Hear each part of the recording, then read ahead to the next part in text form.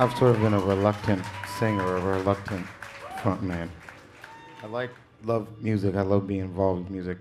I like to make music with other people and whatnot. And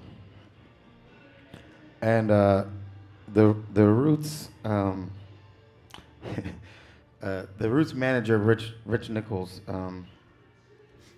who's a really, really brilliant man and a big influence on me as a person and also as a musician. Rich, I would say, was a guy who he would just kick me into stuff.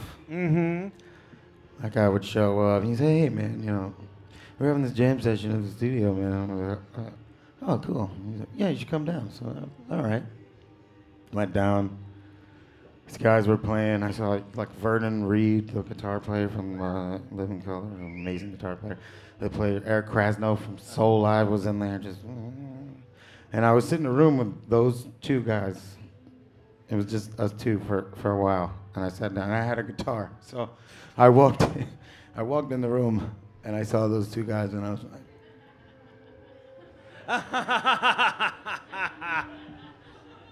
I was trying to get out of the room, and somebody came in after me and said, "Where you going?" I was like, "Oh, yeah, I was dropping, because you're stuck now." So actually what I did is I got on the drums instead, which makes a lot of sense, right? You know their roots, because it's not like they have a drummer. No. You see how smart I am. So I'll get on the drums, because I couldn't play guitar in front of those guys. So I played drums. And no one was paying attention until I started to play the drums. and then these guys were playing. And it sounded good. It sounded okay. I was just doing that, keeping the beat. I can keep a beat. Not good, but I can keep a beat. And once I started playing the drums, people started looking in the window.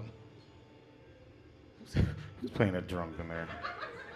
Like, that dude? Oh my God, it's crazy. So he put me in that situation. I was a little embarrassed. I walked out. I was like, man, I might have to just go home. I don't know if I can do this. And I heard this sound coming from the room a little while later that just said something to me. And I walked back in the room, and I looked around, and the only thing that wasn't happening was this. The microphone was just sitting there. It just sounded like something is supposed to be here, Mm-hmm. I said, well, just because it's here, it needs something. I'll just do something. So I started mumbling these,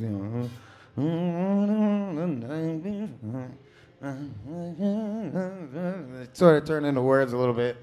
And then Black Thought, the leader of the Roots, came in, and he was standing across from me, and he got a mic too, and he was like. And then he started saying my words back to me.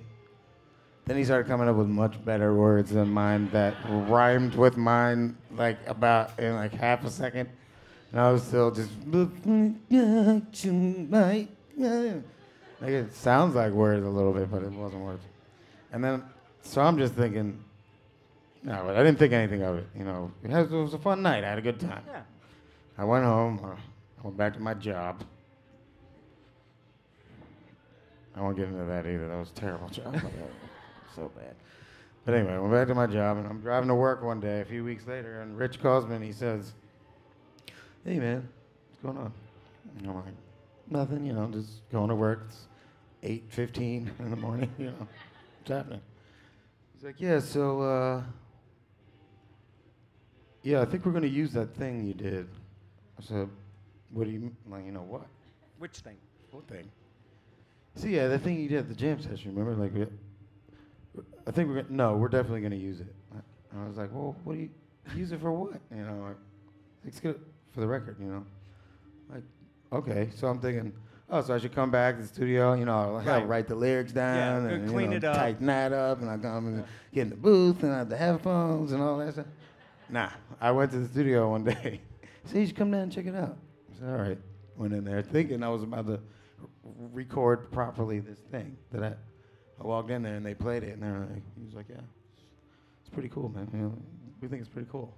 It's like, think you got anything else? I was, well, I got this. He's like, nah, I think it's pretty cool. And then about a month later, they had a listening party for the record, and I went to that, obviously. I walk in, all these guys are coming out down the hall, and they were like humming my melody from the song. They're like, hey, man, that was cool, man, what you did. And they were singing the lyrics that I'll say they exist. I mean, I did create them. But, I mean, technically, I did say those words more or less. So,